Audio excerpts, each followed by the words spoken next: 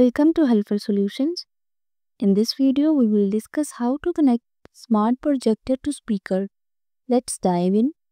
The first step is to check audio output ports. Look for available ports on your projector such as 3.5mm headphone jack, RCA, optical or HDMI. Step 2. Choose your connection. For wired 3.5mm to 3.5mm, use a 3.5mm stereo cable to link the projector's audio out to the speaker's input. RCA to RCA. Use RCA cables if both devices support this option. Optical. For better sound quality, use an optical cable if both the projector and speaker support it.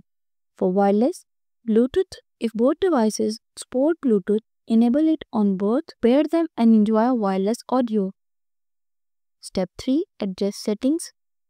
Go to the projector's audio settings and select the correct output based on your connection type. Step 4. Test the sound. Play content to confirm audio is output through the speakers.